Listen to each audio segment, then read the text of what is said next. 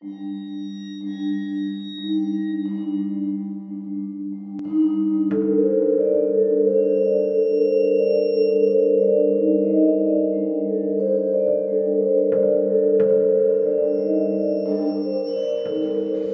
hello, and welcome to Dente Rigamortis. I'm Review Cultist. I'm Mikey, the E stands for evil. And I'm the gamer in yellow. And we're here to discuss those internet stories, most creepy and most pasta, and be critically silly doing it. Tonight we have I'm Not Scared by Kain Coffey. Still my favorite kind of coffee. Yes.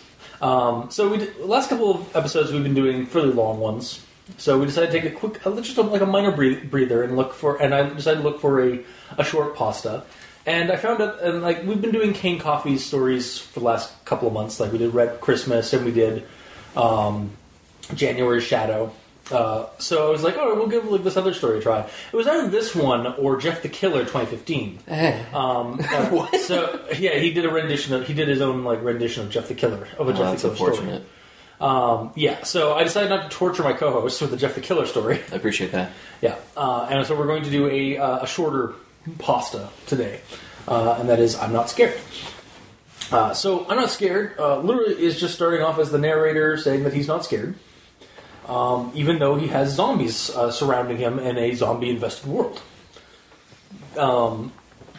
And initially he stayed in his room because he didn't want to become infected. But eventually he realized he was running out of food, so he became a little bit more adventurous to go outside and get food. And he realized that the zombies were not attacking him, even though they had multiple opportunities to do so. And in fact, were basically kind of leaving him alone, didn't want to have anything to do with him. So this eventually became kind of a mundane. Zombies suddenly became more of a mundane thing to him because he basically would go out and grab food and come back, and then went to his place of work. And just started working in peace because nobody would bother him, and would get his check every week by a zombie, and basically did that for about a year or so before he started realizing that these people aren't actually zombies, or they're not undead. In the conventional sense that pop culture is kind of brought on is that they're not like the walking corpses or something like that. They're not. They aren't the Walking Dead. We are the Walking Dead. Yeah. I've never seen that show, but I know that. We are the Walking Dead. He does a line like that. It's like, we are the undead. Sorry, it's a way to spoil it. Sorry. He basically realizes that these people aren't zombies. They're just dead inside, basically. Their souls are tainted by something, or just gone. So they're He's essentially saying all human souls deep down have something tainted with them, so everyone is technically undead. Yeah, and so they're all just drones for the machine or something like that kind of mentality, that kind of analogy for this of society, basically we're a society of zombies, of zombified people, and he realizes he's infected too. He's also one of the undead. We are the undead. Is literally a line from the story. Yeah. And then he just kind of goes outside and joins his fellow undead and just keep marching off into the sunset. And that's basically where the story ends. Mm-hmm. Like I said, it was a quick story. Appreciate it. Yep. Grammar inquisitions, because they all expect it at this point. I have none. So Mikey, these things real. I have a front end. Ooh. Are you excited for it now? I've leaned into it. Fair. How many episodes did it take? 230 or 240-ish? 238. We're approaching 240. Oh, technically 240 if you count some of the part 2s that we've done. Because sometimes I've done 230 or 200 and whatever part 1 and then 200.5. Yeah. I don't know if that's accurate, especially with all the oh god, all the specials. Yeah. You should give me an accurate. It doesn't matter. Go. Yeah, it doesn't. You go. Those glassy, lifeless eyes that always turned and stared at me was a perfect example of how undead they were. And it was then that I realized something too. Okay. So that second "and" was a front Yeah. end. It could have just been like a comma there. Or Just remove the end, Yeah. make it Yeah. a new sentence because the Yeah. previous sentence was long enough. Yeah. Yeah. Okay. And that's all I have. All right. Gamer. And that's all I have. Cool. All right. Alright. Actual thoughts. Apparently, I was the only one keeping that segment alive. Yeah. Does that mean I'm in the nitpick nook now? You are indeed, sir. I hand you the crown. You're welcome. Title card is in play. Is envisioned. I will immediately forget as soon as we turn the... I'm going to know... Quickly write that down. Yeah, but this doesn't sync, though. Remember I was talking about that? No, Yeah, yeah, whatever. right. I'll figure it out.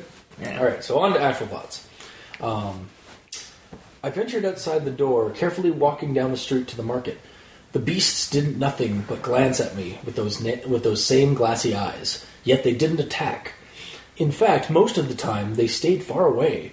It was as if they were scared of me.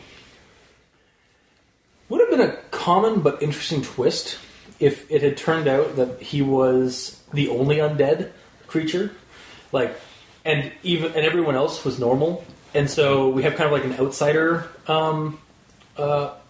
situation going on where like the creature, the thing who thinks he's human goes out and sees all these terrifying alien-looking things.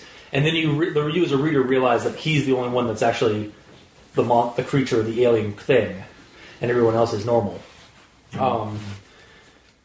Just like an idea that kind of popped in my head as I was reading this part of the story. They wouldn't be ignoring him if he's a monster, though. Well, no, they were like, it was as if they were scared of him. So like they were like kind of like just shirking away from him, or keeping a distance, right? Oh, that's true. I'm not saying like he wouldn't have because it doesn't have to be a totally alien thing. He could look like a zombie, like in the sense of like a zombie. But it's just like people were just like, "What the hell's wrong with this guy?" Yeah. Distance. Where it is? Oh yeah. So the next thing I have. Eventually, I became adventurous enough to return to my workplace, only to find that the undead had taken over. Yet, just like the others among my street, none of them cared. I was able to work in peace. I would get my paycheck at the end of the week by one of them as he spoke to me in a monotone voice that I tuned out. So this scene was kind of comedic to me. I just imagined, he's actually just had some mental stint where he sees everyone as undead things, but it's not actually happening like that. So, like, his fellow employees are on off to the side, like off screen kind of thing, are just going, "Hey, what's up with him? Oh, he's just got back from stress leave. Sure is quiet now." Like, because he just like went on stress leave because he had a mental breakdown, then returned, but sees everybody like that. But it's really just like people are just like, "Huh, what's wrong with Jim? He's been a lot quieter since that mental break." Or B. Also, his name is Nair. Yes, Nair, yes. Or Mr. B. Nair Aderman. Yes. Or B. The zombies are like those from Hotel Transylvania, and they're just mundane as hell and completely harmless to like humans. So, but they're still undead creatures. Like they're still like gooey undead creatures. So it's just like, here's your paycheck. Like I just envisioned like one of the Hotel Transylvania like bellhop zombies, just like, like not threatening whatsoever. Pretty much. And then my next note. They weren't undead. None of these people, not one of them, were the textbook movie version of zombies or undead. These people were very much alive. Their hearts were beating. Their breathing was fine. You know, the story did make me question the word undead. When you look at it plainly, undead is the same. Isn't it just the same as not dead or alive? Only pop culture has ingrained in us the idea that the undead is a zombie or a moving corpse. I don't know, because this little story has been waxing philosophical while I was reading it. It just kind of made me want to wax philosophical a little bit. Essentially, if they were never coined as undead, if I said that you are undead, you'd be like, yes, I am not dead. Thank you. Yes, exactly. Yeah. No, you're wrong because You're wrong. You need a little more. The definition of undead is something that is dead and moving as though it shouldn't be. So wouldn't that be a re-dead? It's just what pop culture and society have made you think, man. He'd be part of the drone society of the zombies. Sure it is. No, he'd be...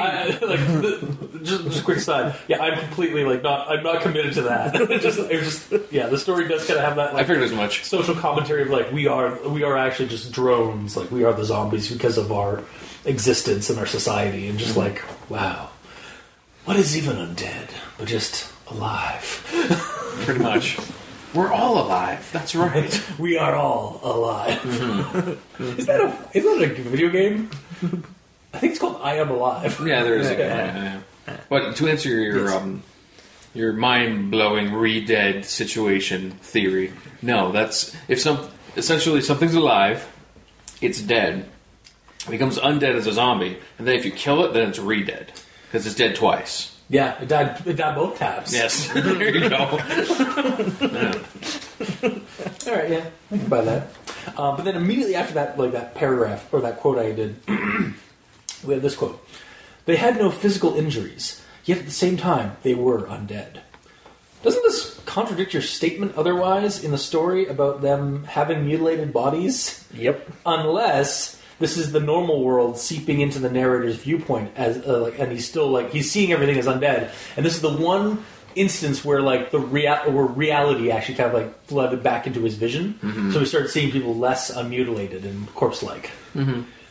Or he's becoming more and more infected, so they're seeming more and more natural to him. Oh yeah, because now he's so he's still a zombie, but now he's becoming more zombie. He's not seeing everybody as, he wasn't infected before, but he's becoming more infected, and so his vision's becoming more zombie vision. Essentially, yeah. Gotcha. I feel like we're getting strangely into warm bodies territory, and I don't know if I appreciate that. Oh yeah, that was that movie that I never saw because it's disgusting. It was that monster romance movie. It's a little weird. It was it was like a Twilight kind of genre style movie where monster romance. Yep. Anyway, let's just move right along from that. So, like we said earlier in the narration with we are the Walking Dead. Oh, did I take your quote? We are all undead deep down inside. Our souls are tainted by death and grief, by heartbreak and rejection. I too am undead, and have been for a long time. I have never wanted to admit it. All this time, I was infected. So, I kind of like this statement if you suppose that this guy is in fact a Lala, which I don't actually know if that's actually the term for it, but what I'm basically is the person in a zombie apocalypse that has gone native, in quotes, and started acting like a zombie as a mental coping mechanism. So, basically, a person that is I am among my people. He's basically gone post-traumatic, or not post-traumatic. What's the one thing where you start joining the enemy's team when you've been held hostage? Oh, shit! Right? It's something syndrome. So is it like Bill Murray in Zombieland? Kind of like Bill Murray in Zombieland, but with a little bit with this kind of Stockholm Syndrome. Stockholm Syndrome, yes. Stockholm Syndrome. We're staring at a wall for 30 seconds or something. Where it's just where this guy's a survivor in the zombie apocalypse that's happened. And he actually isn't infected, but for some reason the zombies aren't also going near him, maybe because he's starting to act like them. And it's all just kind of a psychological thing for him. He's just he just thinks that he's one, but he's not actually one. Mm-hmm. Or he's immune to it, or he's a carrier or something. Exactly, yeah. He's immune or a carrier, so the zombies don't go after him.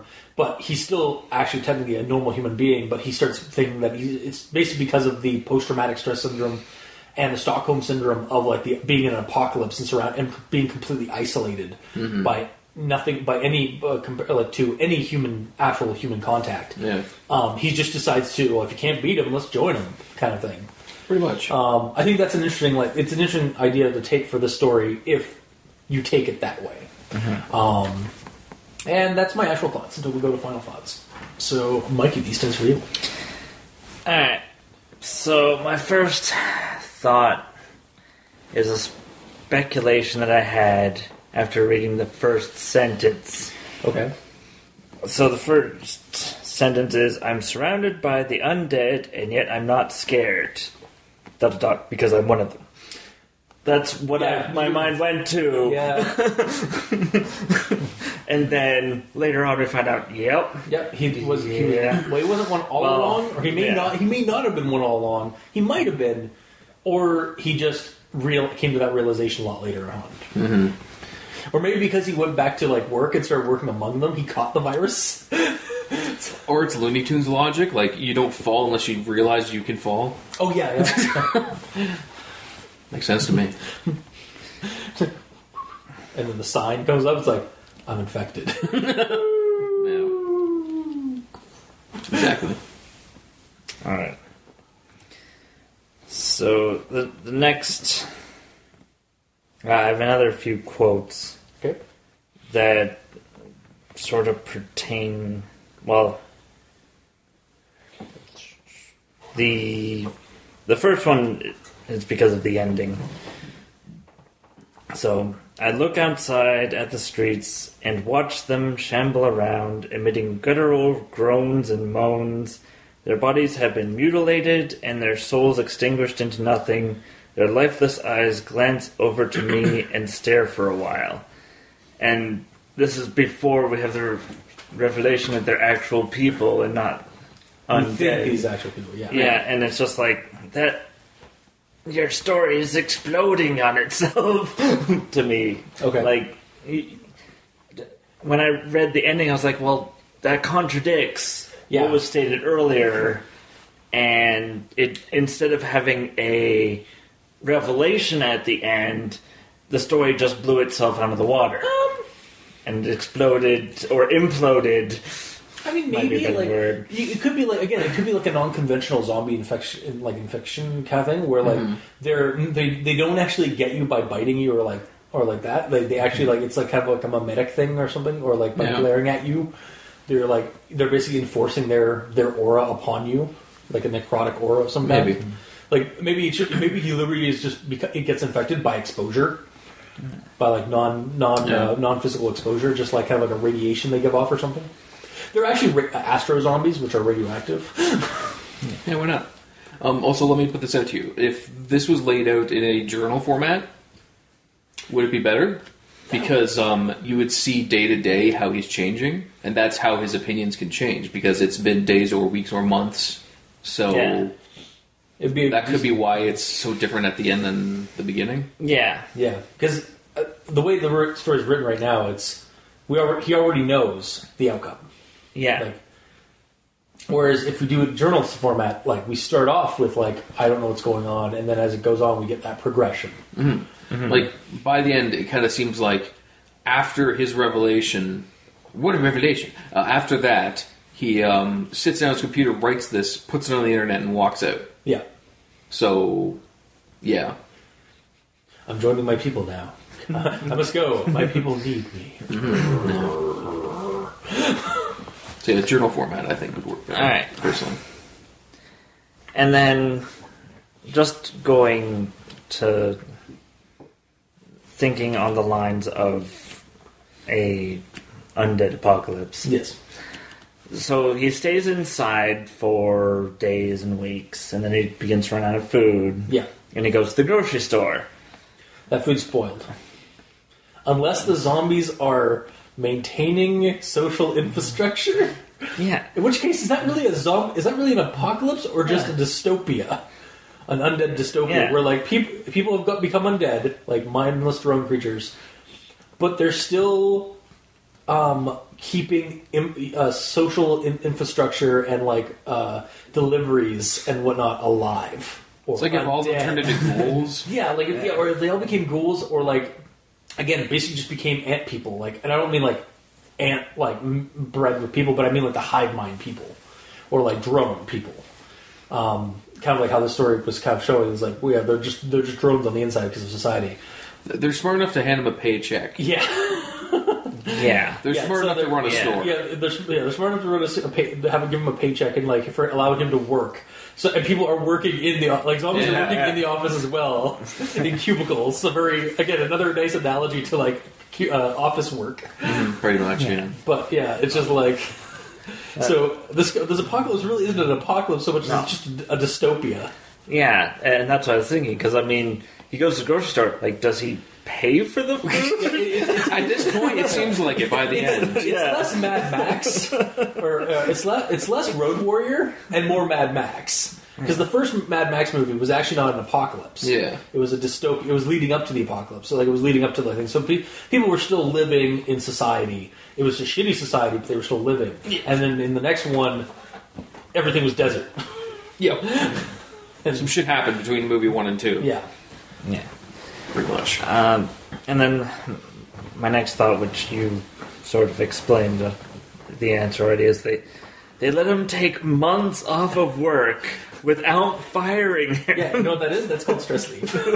As somebody who has seen multiple fellow employees go on stress leave for multiple reasons, like that is they can go on for months. All right. So, yeah. But it's just... Yeah. You would know you're going on stress leave, and then it's like, oh yeah, I can go back to work. And I mean, we don't know what happened to this guy. This guy may be a little bit more delusional than and maybe that's a symptom of his stress leave. Like, why he went on stress leave, because he started to delusion things. There's no way I just verbed that properly. No, you did not. Yeah. But I get what you're saying. Like, let's say he watched some zombie movie and it really affected him to the point that he's believing that everyone else is a zombie. Yeah. So when he goes into work the next day, he's like, he has like a gun with him. It's like, it wouldn't be, that would basically be like. I don't mean to shoot, but like. No, but like, even if you brought a gun to the office, you're fired. Oh yeah, that's true. Like, you like if you just like basically freaked out and like had a mental break. Yeah. The office or the business management. Or the place, management would put him on stress leave for the time being. Yeah. Especially if he was a decent worker beforehand. Mm-hmm. They'd want to keep him. So yeah. Yeah, no, you don't bring your gun to the office like, oh, Jim, you need to go on a stress leave. It's like, no, it's like, Jim, you're fired, and you're going to here's the police. They're going to take you away. Mm-hmm. Like that is not a thing that would get you stress leave. Yes, it depends if this is a rational world or not. Yes, exactly. Like for example, if this was in the fucking realm of Last Action Hero or something, where it's like super 80s kind of movie all the time. And it'd be like, whatever. You want to be a farmer? Here's a couple of acres. So weird. Just kicks. Have you not heard that before? I'm sure I have, but I tuned it out. Okay, fair. Or when the guy, or the villain guy gets like an ice cream truck blows up behind them, and like the guy just gets impaled in the back of the head with an ice cream cone, and just like iced that guy, cone of phrase. So funny. Oh fucking god! All right, anyway, yes, back to the story and your thoughts. All right, and then here's a quote from when he's talking about the one guy that he sees. His eyes were looking nowhere but forward, and his skin was mutilated by scars that could never be fixed. Mental scars, and the scars given by time. So wrinkles?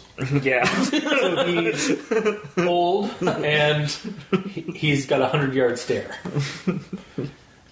Yeah. And thinking about it, like, some or a lot of mental scars can technically be fixed. That's why we have psychiatrists and psychologists. Yeah. So it's like to say never be fixed. It's like a misnomer. It's a layman term. Yeah.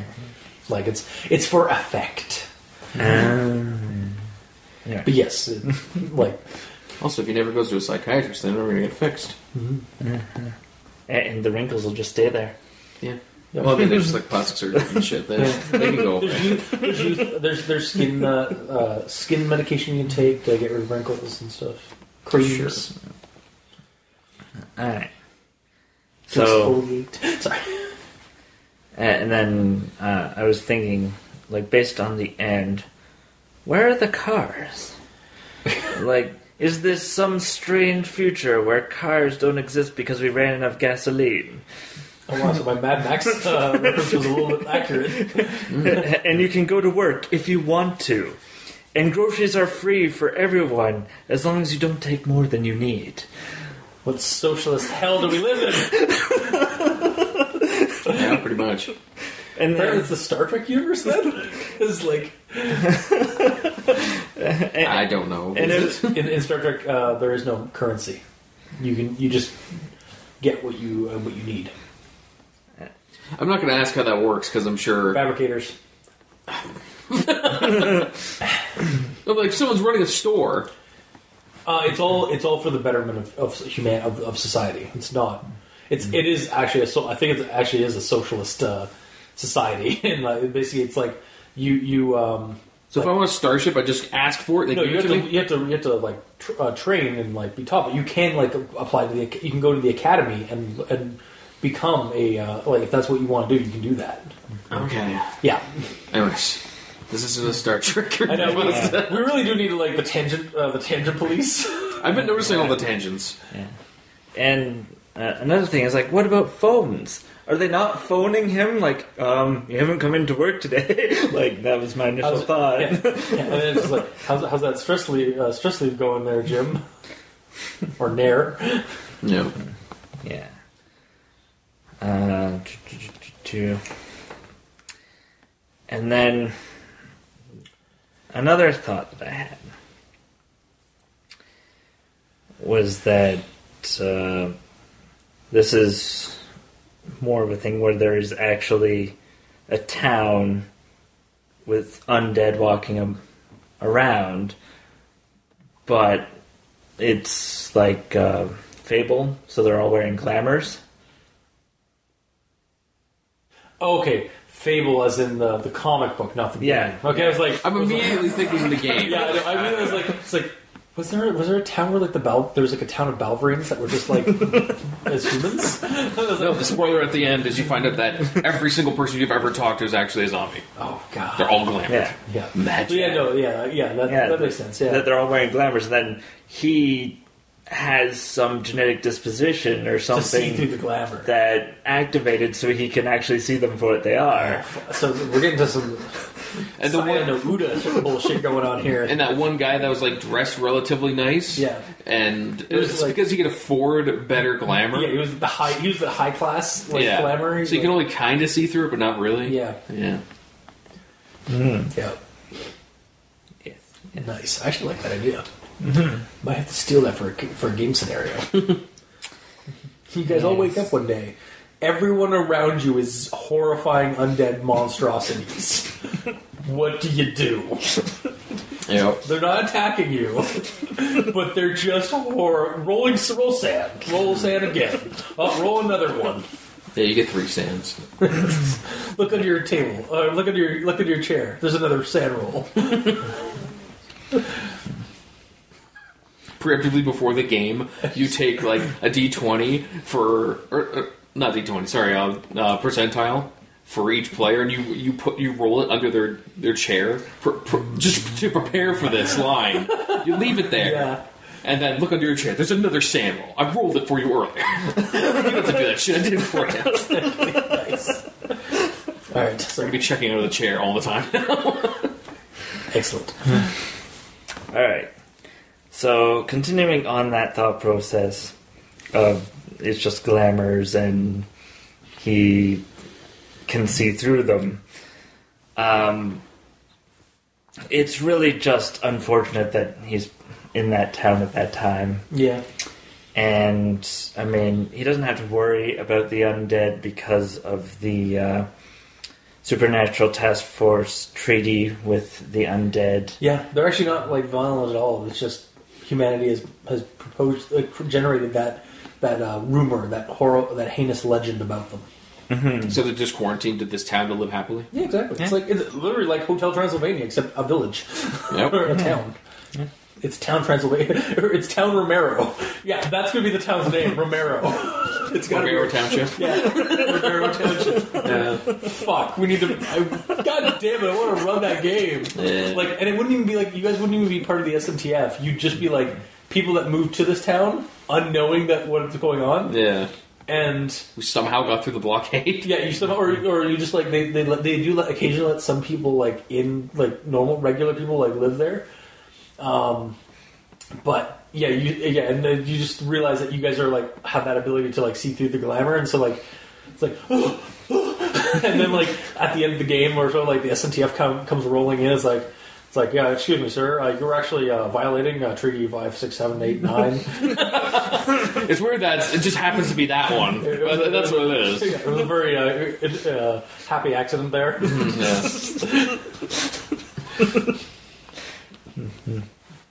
But yeah. And then, like, thinking about how this actually equates into real world. Do you remember way back when, this is probably late 2000s, when they took flesh-flavored tofu off the market? Hufu. Yeah. Yep. That Are product... you serial? Food supplementary for cannibals. Yeah.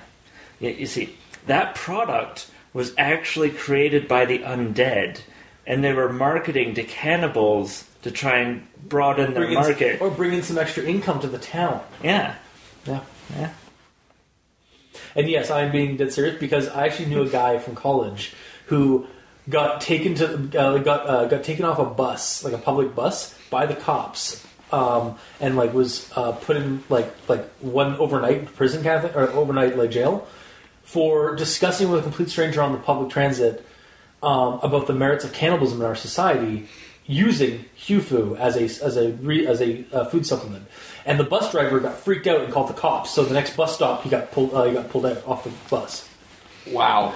Yeah, that's why he was actually. That's why he was gone for like a week from our college classes and stuff, because he was at the local hospital's mental institution to get a certificate of sanity. That's fucked up. For talking about the merits of cannibalism in our society. How could there be any? He argued it. I don't remember it because it was years ago. That's fucked up.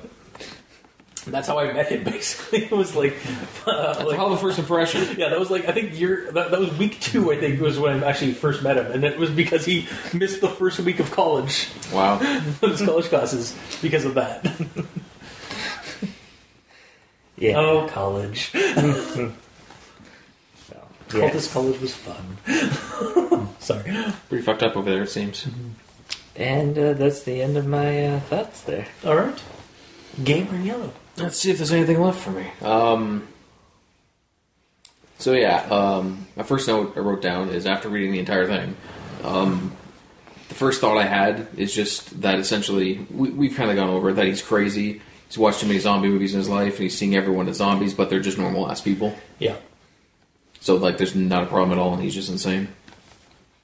And then, this has been kind of brushed on a little bit, but, like, it's both explained well and not explained well what it actually looks like outside. Because essentially, all that's explained outside is, I'll just read it. I look outside on the streets and watch them shamble around, emitting guttural groans and moans. Their bodies have been mutilated and their souls extinguished into nothing. Their lifeless eyes glance over at me and stare for a while, then they turn and continue to walk down the street. Great, but is the street pristine? Are there still people driving around in cars? Like, I don't know. Is shit on fire? Is there dead bodies everywhere? I hear you. Like, essentially them walking down the street, are they just on the sidewalks? Like, just functioning normally. I hear you. But they just look like zombies. And if this story was written a little bit, this story was intended to be written a little bit longer, yes, you could get that more information. But I don't really feel it's necessary because you can insert your own like idea of what the neighborhood looks like.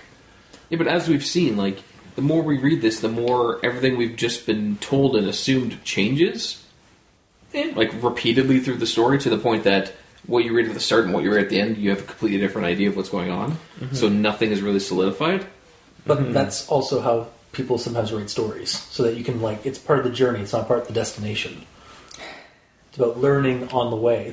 You can't like just immediately ingrain in somebody's head everything that's going on because that's boring.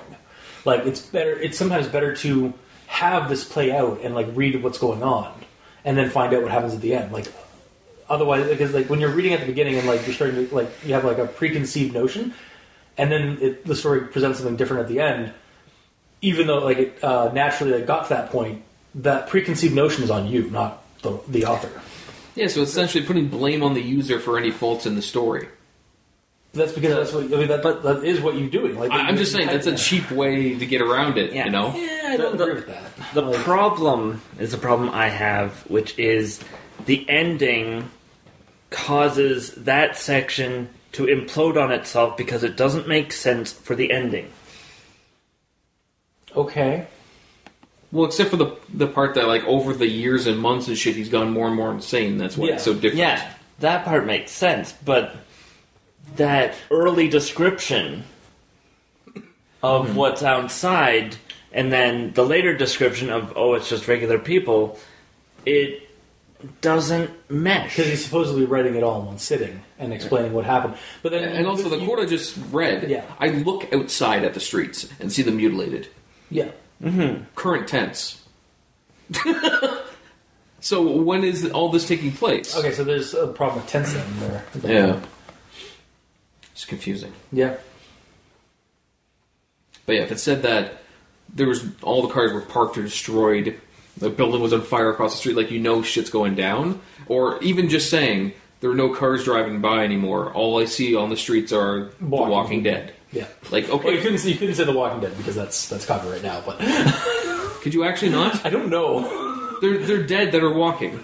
Yeah, I think you have to try to get around that somehow, but It's also free on the internet. Creepypasta, so fuck exactly. it. It's the walking undead. There you go. Yeah, That's there how we you get go. around The it. Walking Undead. Yeah. The shambling, The shambling undead. The shambling not alive. Well, we know that they shamble. So yeah, the shambling undead. Mm-hmm. But yeah, either way. Long story short, I would like more descriptor to the place that he's in and less descriptor on the zombies themselves. Right. Or maybe same amount on the zombies. It's just because nothing is said about the world, they might as well be walking down just like a blank street of nothing. Like walking down, like you draw a line, that's the street, and just like a white piece of paper with a line as a street, just have like very detailed zombies walking down the street. I hear you, but at the same time, like that just seems like it's lazy on the reader's side. Like you can't envision just your own street, like in your head. Like, yes, I can. Like, but the problem is, I don't know if it's normal. I don't know if there's cars or not. I don't know if it's destroyed. I don't know if the zombies are walking on the sidewalk. I don't know if they're walking on the road. It's leaving so much up to interpretation. Yeah. I guess, but like I don't know. I mean, yeah. My problem with this in most stories, and I've brought this up before. I know. If there's too little information, it's like the writer isn't wanting to like. They're not wanting to tell too much of a story. They want the reader to do some of the work for them. Yeah. Like, I have to build the world for them. Yeah. Sure. Well, and the problem that we run into, especially with undead, is that he's explaining that there's undead outside, so because of the ingrained in society that, oh, it's an apocalypse, that means that the cars are on fire and the building is next door is on fire, and stuff is just generally hit the fan. Yeah. That when it gets to the ending, it's like, oh, it wasn't like that all along. You go, what the heck? I don't know. Because you're painting the picture in your mind that is based on assumptions in society and how you would expect it to go, and then it's broken because of the fact that it's not that. And he gives such detailed description of how mutilated the zombies are out his front door on the street. They go, okay, they're definitely zombies. Yeah. And then later, they're just regular guys. Because his, like, Sandy is... He's insane. Yeah, because he's insane. So, I don't know, like, honestly, this never bugs me, so I don't... it's always, like, not bad or weird, but just, like, interesting how, like, other people have, like, such a problem with it, because I just, like, I don't know why. I don't understand why you guys have such a problem with it. First read through, did you envision it as a destroyed city street or pristine city street? I just envisioned it as, like, all right, there's zombies there, so it's just an empty street, and there's people, except for the shamblers that are just walking around. On the sidewalks or all over the place? All over the place. All right. Like, it's to me, like, that kind of stuff, like, is just background noise or superfluous when I'm, like, reading that in a story like this. But if you want to get engrossed in a story, you need to, like, get into the world that this character's in. Yes, but you can also add your own stuff. Like, that's why, like, people put in, like, it's like reading between the lines. Yeah, like, we added our own stuff, and it destroyed it. Okay. That's what we're saying. Is that we're using our imaginations, and you're not, amazingly. I am, actually. But you guys thought of it, like, imagined it differently. So, it's the beauty of diversity in opinion and imagination. The long and short of it is, as soon as I imagine something, I read the next line, and I have to get my eraser out. So it's not painting a picture, it is very, very lightly sketching a picture. Because you have to be able to erase it immediately after. Yeah. That's my problem. Yeah, fair enough. So moving on. Yeah, we could literally go at length. We could continue hammering this down, but, like, yeah, the point is we all have different opinions with this, that topic. So much. And then my next point is essentially about the grocery store situation where he walks out there and gets groceries and comes back, but he doesn't say whether or not he had to pay for them or if he just stole them. Like, this is already mentioned. But if he does pay for them, that already kind of puts out right there that everything is normal. Yeah. Because if he's... I don't know how... the zombies, for some reason, like, accept money. Yeah. Stuff. Which, I mean, he already got a check from one. So, yeah. they were in the story, so... Yeah. It's so weird. And, like, when he was going to the grocery store, it was seeming like he had to sneak around all the zombies and just take what he needed and leave and sneak out. But then realized that there was no point in doing that because they weren't going after him. Yeah, but, okay.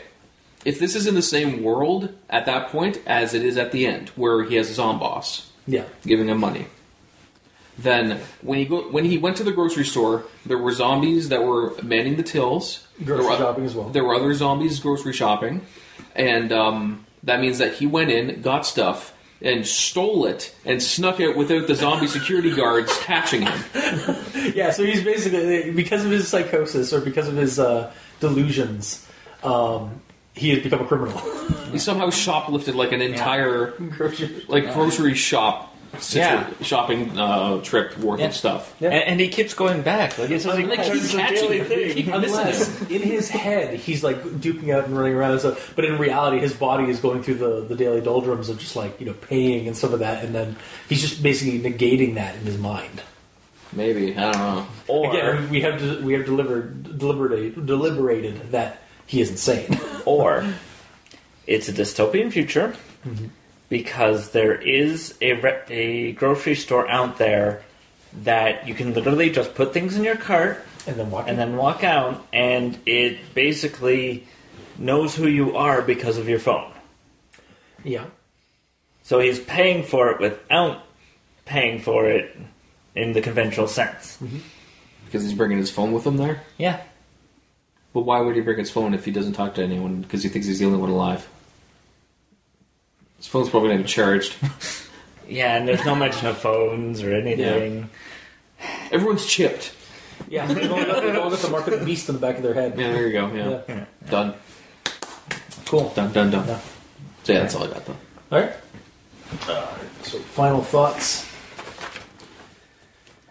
So for me, the story is interesting if you take it as a little introspective narrative about a person seemingly in a zombie apocalypse or going insane kind of thing, like the delusionary idea we had.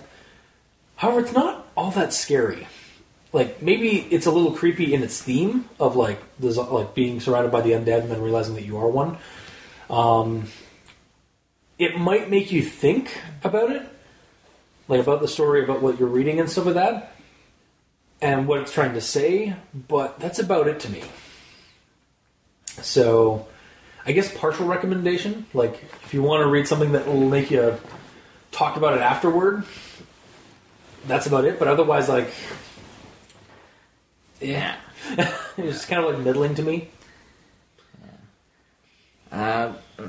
Personally, I like the idea,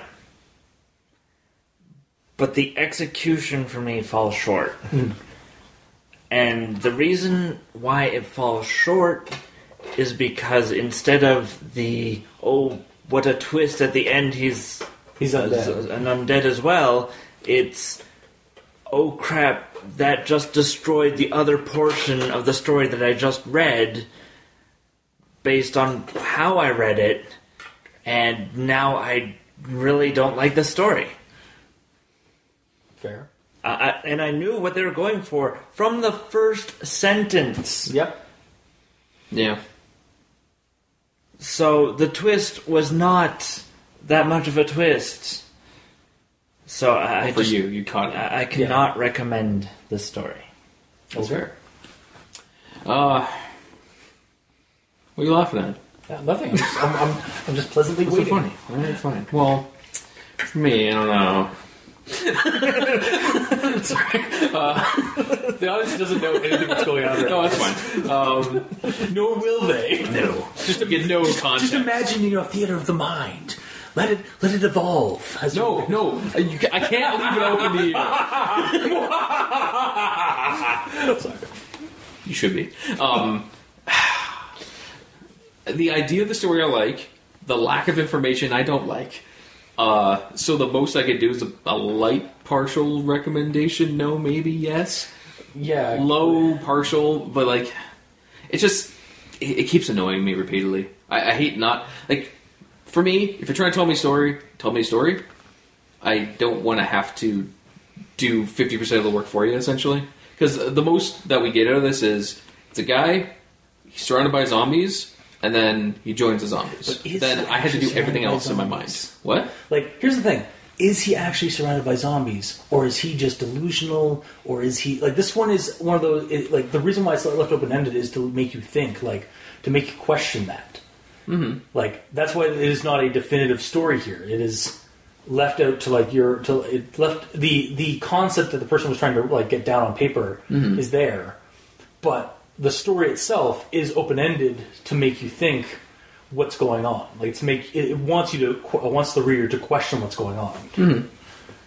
And just for me, like, generally speaking, the longer passes we do, I tend to like more because they have time to sit down with you and flesh things out and tell you what's going on. Yeah. Where short ones, there's only so much time, so I understand a lot of it has to be left open to interpretation. If you're trying to focus specifically on writing a small story, you have to leave stuff out. And if that's the case, fine. But if they were wanting to go longer, but they just simply didn't want to waste time describing things or anything like that, then I don't know. A couple of lines to describe the surroundings would do a lot, and if it was switched over to like a journal entry format situation, I would appreciate that more because you could see day by day or month by month or year by year, whatever, how he's devolving. Because as it is, he's posting all of this on the last day. Yeah. And speaking about things in the current tense as well, which is weird. Yeah, like maybe, like... So if it was a first-person... If it was a first-person perspective for, like, day 1, day 2, day 3, and then the next month, and then the next year. We're also assuming... Like, those are the parts. Yeah, we are also assuming that this is supposed to be, like, written as, like, the person... Like, this guy, like... This is something that happens in stories a lot, where, like... We're used to people, like, it's like, when somebody's, like, writing this down, like, this is, like, them writing it down. But sometimes, like, stories and narratives, like, they do that, but it's really just them, like, inner monologuing, basically, like, from day by day, like, present day. It's still first person. It is first person, but it's not written down, but it's not supposed to be treated as somebody writing it down. It's just supposed to be somebody's inner monologue. Mm-hmm. Or, like, he's the narrator, but also the omniscient... Well, not omniscient, but the like, it's not supposed to be, like, treated as, like, like that kind of immersion level where, like, oh, somebody wrote this down and posted this. Like, you're just supposed to read it for the concept, not for the, like, as a solid, like, this is in the world lore kind of thing. I get that, but if you can't get immersed in a story, you're not going to get creeped out or scared by a story, and that's one of my big problems with this. It's not creepy. All right, fair. Because the creepiest part about this is just seeing in the head of someone who's kind of cracked a little bit, yeah, and what's going on. We have to fill in the blanks as to why. But yeah, so long story short, not really. Maybe kinda. Yeah, middling, maybe. Yeah, like middle low. Like middle. Like no, it's like 45 degree down. Okay. Low. Yeah. There's something there, but generally, yeah. Alright, so this was basically middling to nothing. Or middling to would not recommend. Kind of. Well, because I kind of like halfway recommended This it. is why I use numbers or percentages. 25% recommendation. Okay. That's the quickest way to do it. Sure. Because 50's like meh. 100% is like yeah. And 75's like, yeah. And 0 is Jeff the Killer.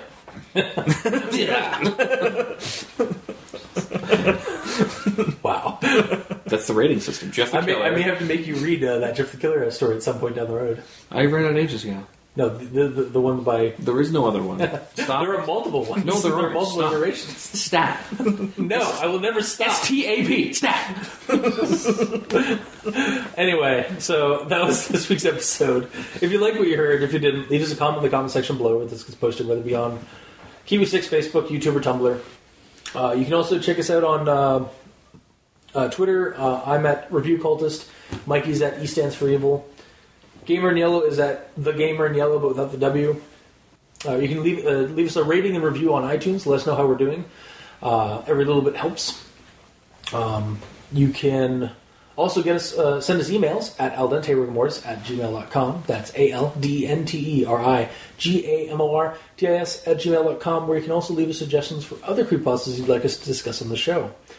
And you can also check out the title cards for each episode on crazonstudios.tumblr.com, crazon.deviantart.com, or on our YouTube channel, Al Dente Rigamortis, where you can check out the videos of each episode. And if you'd like to help support the show, you can go to Patreon. Look up Al Dente Rigamortis and select the backer tier you'd like to support us at.